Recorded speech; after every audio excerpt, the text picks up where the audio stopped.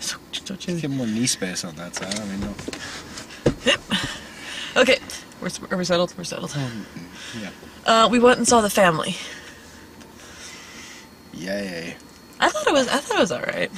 It wasn't like a tour de force, but I enjoyed myself. It wasn't a complete piece of shit, but it was not a good movie in my opinion. Like I've seen much worse this year, but I didn't care for it really at all. I mean, What was your problem with it?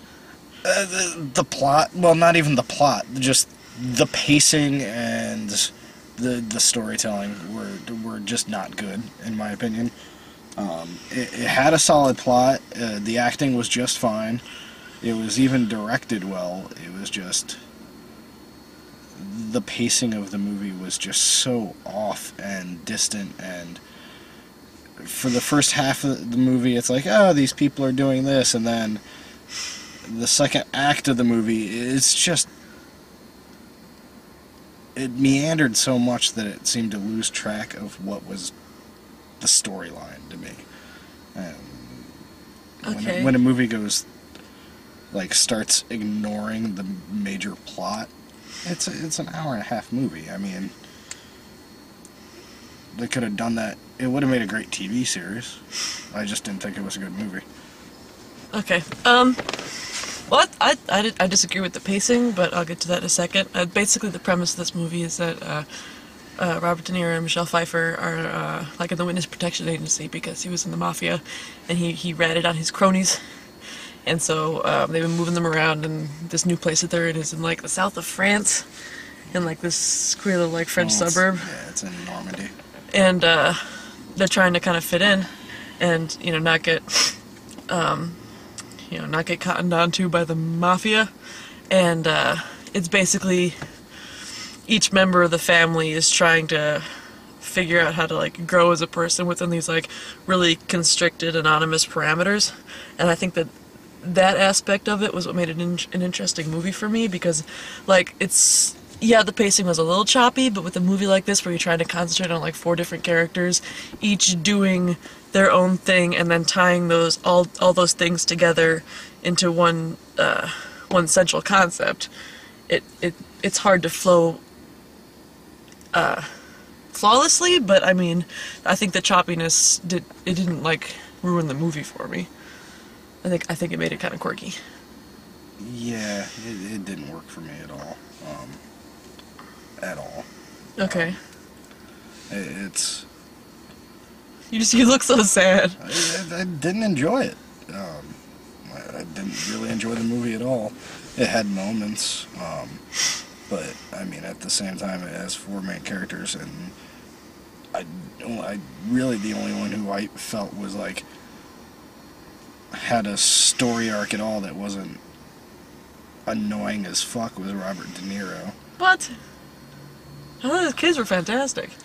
Oh god, I wanted to just smack the shit out of the daughter through the whole movie. She's a teenage girl. She's supposed to be... Okay, well basically, okay, Robert De Niro, the way that he's trying to like grow as a person, he's decided to write this book because his cover story is... I guess he just like makes one up on the fly whenever he goes to a new place, which I didn't really understand.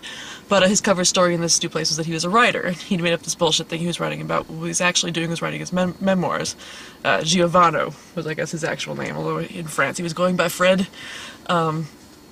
And so he had set up like a little office in his greenhouse and was trying to kind of lay out his business with the mafia while getting yelled at by Tommy Lee Jones, who was basically like, "You're writing down all the stuff that we need to keep super secret." And, So, and then Michelle Pfeiffer, which that was the only character that really bugged me, because I thought she was kind of weak, was the I wife. thought her acting was fine. I just thought the ridiculous New Jersey accent was completely unnecessary. I don't think that's ridiculous, but she was basically like trying to help them integrate while also dealing with her temper that made her blow up a grocery store with no consequence at the beginning of the movie, because the French people were making fun of her for wanting peanut butter, which I guess is like some French thing. Peanut butter is crap. But then the kids, who I thought were the interesting characters, well, the son is basically learning how to be a mafioso. I don't know if that's the right word or not, but kind of like every new school he goes to, he figures out, you know, the different cliques and stuff and sets up his own little racket. And then the daughter is a high school girl and, you know, figures out which boy that she wants to date. And in this situation, she wants to date some like math tutor, and he's like this adorable little French boy. And so she ends up giving her virginity to him, and he's French, so he's basically like, thanks, that was great, bye. And so she decides to kill herself, but right about then is when the mafia cottons on to them, so the family gets together in like a singular group and guns them down mercilessly in the street. Wait, the daughter kills herself? No, she was going to. She was like, she was literally like, she had gotten all dressed up, like, I'm going to be with the one that I love, and is like standing on the roof, and she had like punched some girl and stolen her cell phone, and was like on the phone with this guy, like Andre or whatever his name was. Okay. Again, I just wanted to hear your voice one last time, and then looks down, and there's like all these guys with like guitar cases kind of running around in the street, and she's like, shit, okay, I gotta call you back. Click. I didn't mean to interrupt, but I was like, wow, this sounds like it gets really dark. It does have some ridiculously dark spots, because like, whenever Giovanni, or whenever Robert De Niro is writing his memoirs, it keeps like flashing back, and so it's like showing him like dunking this guy's head in acid, and like, the water in their little French house is running brown, and he's like spending the entire movie trying to fix that. He's like, he goes to the plumber, and the plumber can't help him, so he breaks the plumber's legs in 12 places, and then he goes to the mayor, and the mayor can't help him, so he slams the mayor's hand in a drawer, and then he goes to this like... Well, he has a fantasy about slamming the mayor's hand in a drawer. So he goes to the sewage company and like stages a motorcycle accident where he like basically drags the guy down the street to give him like road rash, and then is like, okay, well, you know, I'm gonna go ahead and kill you if you don't tell me why my water's brown. And the guy's like, it's pump number 5, it's pump number 5. So he sets up like this cartoonish dynamite stick with a ticking alarm clock bomb in pump number 5. And so it goes off in the third act when you've forgotten that freaking bomb is there. And so he runs back to his house and turns on the faucet, just stares at it until it runs clear. He's like, yeah! And then his house blows up because the mafia's there. I haven't even seen this movie, but I'm kind of with Sarah. This was alright. It was fun! It was fun, and I liked all the characters. Like, again, Michelle Pfeiffer was probably the weakest one, because she didn't have as much of a character arc. But, you know, she didn't feel like an oversight. She just kind of felt like one of the less important characters. Yeah, I just, you know, like, the concept of the movie, when you shorten it down like that, does sound like fun, but in the long form, I did not find it engaging or entertaining. I did. Well, good for you. It had this fun little part where the son was talking about how he didn't understand why his dad was writing a book, because he was so expressive with just the word fuck. Like, when the word fuck came out of his mouth, it could mean like, oh, that guy's gonna die, or this pasta's delicious. Like, why would you need to write a book? You just need to say fuck a bunch of times. And I thought it was in keeping with the theme that I came up with of trying to define yourself within a constricted parameter. Yeah. Yeah, good for you. I thought it was a lackluster waste of an hour and a half. It didn't have parkour. No, it didn't have parkour. That kind of annoyed me, because I heard it was Luc Besson. I'm like, oh shit, Robert De Niro parkour. This is gonna be amazing. But yeah, there was no parkour to speak of. So I cried. There was a lot of like very, very French people though. I think that feels prejudiced to say, but they were really like, oh la la la la la la, you know, and like making fun of everyone. Oh, le beurre de cochon. Just like, yes, peanut butter, you stupid American. Maybe peanuts for monkeys. Oh, and then she blows up the grocery store. And like the little math tutor guy, he's like thin as a rail, and he's got like big round tortoiseshell glasses. He has to keep pushing up on his face, and like immaculate stubble. It was very stereotypically French. Yeah. I don't like it. I thought the acting was fine. I thought it was very obviously a Luc Besson movie, where it's just like, oh, okay, this is happening, this is a great shot, and then suddenly there's, you know, one of the mafia guys, instead of pulling out one of the 8 guns he has on him, pulls out 2 matching knives and chases after a kid. It's like, that's a very Luc Besson thing He had to to do. use, he had to use some flair to it. Big Pussy was in it. Nice. I was like, he's been in, because basically whenever they need a gigantic Italian guy, they get him, and so he's been in a bunch of stuff. But every time he shows up, I'm like, yay, Big Pussy's here. Yeah, I think handled differently. Even as like a long run TV show, it would have been fine, but it just seemed like they were cramming way too much into way too short a time, and it didn't work. You were saying it meandered though. Exactly. Well, it meandered off into little subplots that would have been great if they had, 8 more hours of time to tell a story, but they didn't. They meandered off what was the base, like the core of the story, and into things that were just completely unnecessary, in my opinion. Why spend so much time with the two guys across the street that are watching them, the handler guys that are watching them? They're Because they were adorable. they were intended to be comic relief characters, and they weren't funny at all. I don't think they were necessarily intended to be comic relief characters. I'm pretty sure they were. Okay. I mean, that's my opinion. I just didn't think it worked. And they weren't necessary to the story, really. You could show that they're there, but you don't need a 10-minute scene of them eating peppers. It wasn't them eating peppers, it was them talking to Michelle Pfeiffer about her having to move away from the French Riviera or wherever the fuck they were. I could agree with you that, yeah, maybe those characters were necessary, but it didn't ruin the movie for me. But there was enough of those kinds of scenes throughout the movie that is just... Like, the whole barbecue scene seemed unnecessary. Other scenes like that just did... It was them attempting to integrate. It was a distraction to me. Because they were attempting to integrate, but at the Sun's recommendation, they attempted to integrate by acting as flamboyantly American as they possibly could, because that's what the people were expecting. I thought it was in keeping with the general sway of the movie. Plus it introduced all the characters that got gunned down mercilessly in the streets later on. And, it showed that Robert De Niro's not good at barbecuing. I don't know what you want from me. You just look so sad. It wasn't that bad of a movie. But it wasn't a good movie. It's just... Again, I'm probably not going to remember it 2 months from now, and, it'll be like, oh, The Family, that looked pretty good. And Brad will be like, oh, no, you saw that. But, sitting here now, having just watched it, I thought it was fine. Yeah, sitting here now, having just watched it, I felt like I killed an hour and a half with something that I didn't find really entertaining or enjoyable. I thought it was cute.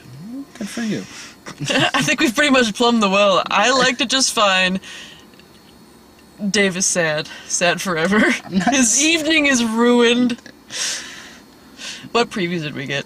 Mandela. Well, should we pause it? Or fuck it, Brad, your call. Yeah, fuck it. Why ruin the flow? Yeah. We got Mandela, which I need to find that song that they play at the beginning of that, because it's really pretty. But, that looks alright. Fuck, what else did we get? We got a lot of... We got The Counselor again, which I'm still looking forward to. I don't know what the fuck that movie's about, and I've seen that preview like 3 times. It's like, what's-her-face has From what I read, leopard spots tattooed on her back. Penelope Cruz is engaged to somebody. Fassbender. Okay. You're telling me, because I have no idea. From what I understand, it's about dealing drugs to a certain degree. But, And counseling those who deal drugs. I don't know. It has something to do with a lawyer. That's all I really know about it, and I really don't care. I'm still looking forward to seeing it very, very much so, because A, it's Ridley Scott, and B, it's Cormac McCarthy, and that just makes me happy. Fair enough. We got that Mary Poppins movie, and this is the first I've heard of it. It's like Tom Hanks playing Walt Disney.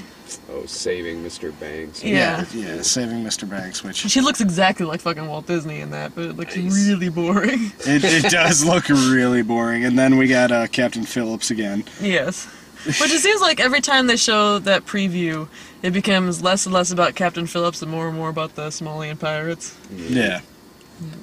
Back in my country, you have to kidnap people, otherwise you pretty much starve. Yeah.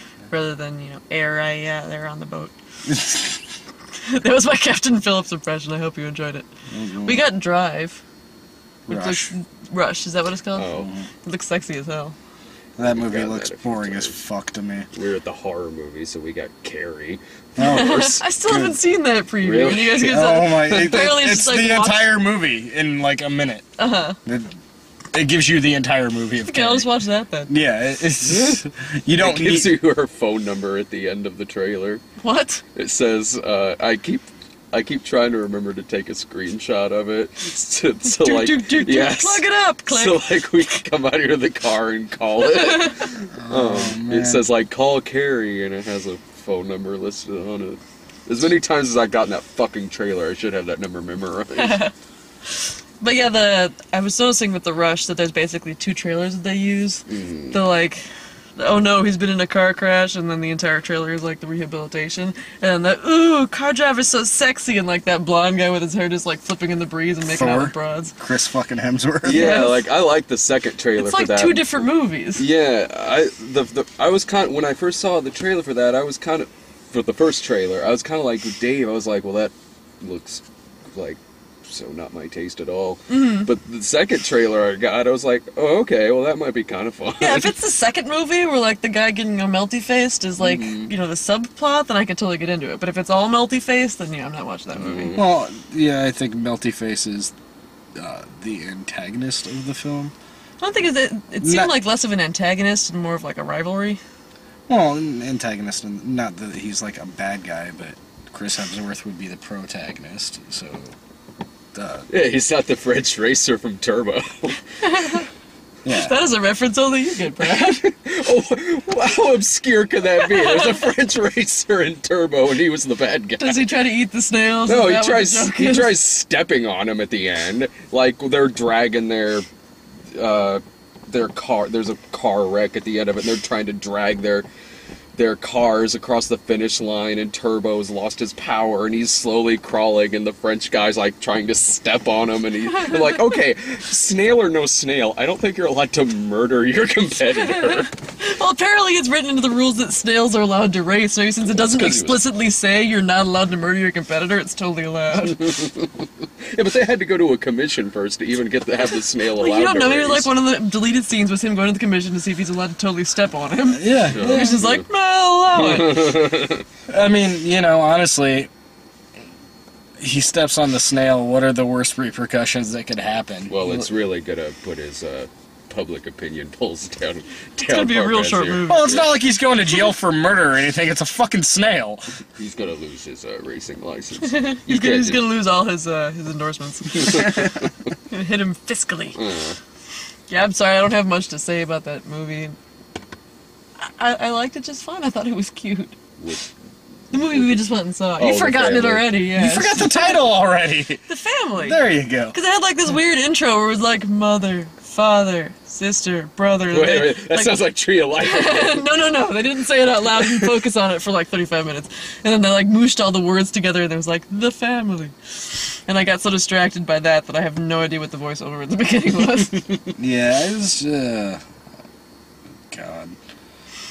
The ridiculous way in which the mafia finds them, too.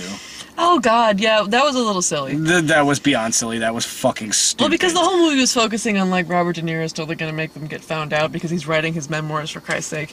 And then meanwhile, the son is like helping out the school newspaper, and they ask him for like sort of a play on words in English. So he remembers back when he was a little kid, and like one of his dad's friends was talking about like someone good enough was in a movie. He's like, if it's good enough for you, then it's good enough for me. And so he puts that in the thing.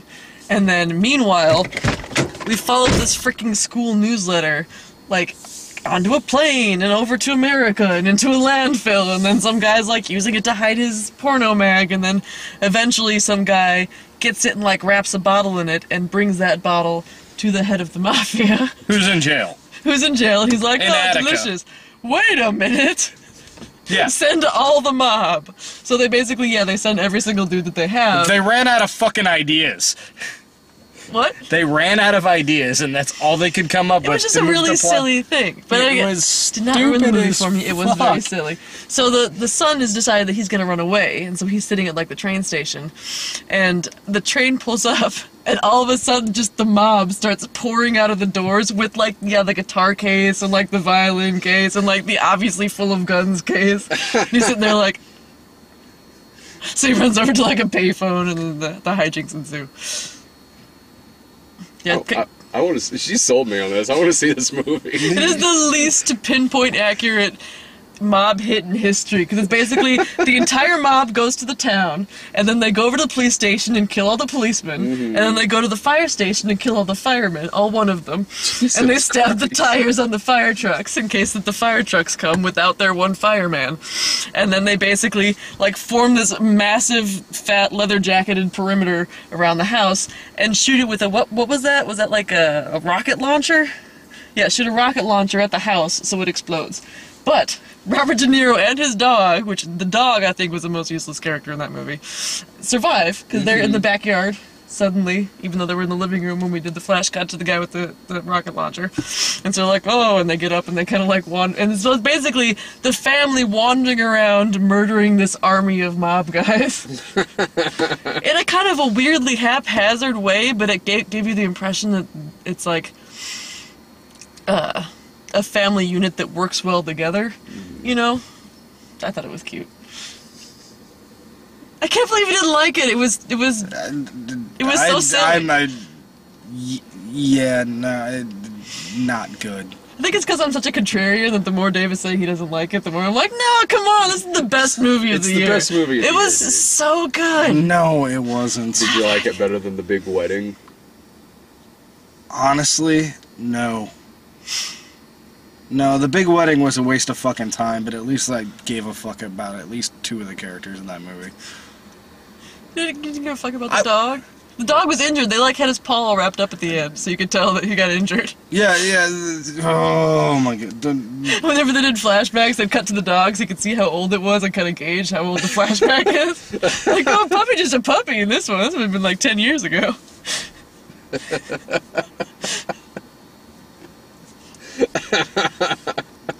Although it was a little distracting that the son had that gigantic kind of sticky outy mole like right in the middle of his face. I couldn't stop looking at it. But that's neither here nor there. Yeah, the more we talk about this movie, the more I realize I really didn't like it. The more I talk about this movie, I'm kind of enjoying it. The daughter was really cute. Like, I'd never seen that actress before, but she had like masses of long blonde hair, and so like you could buy the fact that she was 17 while simultaneously buy her seducing some college kid, you know, and also by her being stupid and immature enough to kill herself over him not wanting to date her. But and the son which was seemed pretty good. so against the character that they introduced at the beginning of the movie, who beats the shit out of a guy with a tennis racket for being rude. Oh, that was amazing. He wasn't rude. He basically tricked her into his car and drove her out to the middle of nowhere and then attempted to take her top off. So yeah, rude. Okay, but further than rude. Poor form, old man. It was basically like, she's walking down the street, and I thought that she was doing like a honey trap, you know, because these guys drive up and she doesn't look remotely surprised. And they're like, oh, baby, you know, Miss America, climb in, you know, we'll give you a ride home. And she's like, nah, I'm fine. I think I took a wrong turn here, like. So, they're like, oh, you know, get in the car, we'll drive you home. And so they basically drive her out of town and into the, like, by the lake and like spread out a blanket and like they've got some beers and she's like, oh, okay, take me home, haha. And so the main douchebag is like, oh, you know, stop here and have a little fun with us, and like kind of flick the strap down on her dress and is like, oops. So she like walks over to the car, takes out a tennis racket and beats the unholy fuck out of him until the racket is broken. And she's like, ah. And then she steals their car and drives away. It's a fun character. No, she was a great character. She became, you know, stupid. She's a teenage girl. Yeah, still stupid. Like, I'm not arguing the fact that it's stupid, I'm just arguing the fact that it's in keeping with the fact that she's a teenage girl. They're dramatic little beasts, sometimes. I just didn't care for the fucking movie.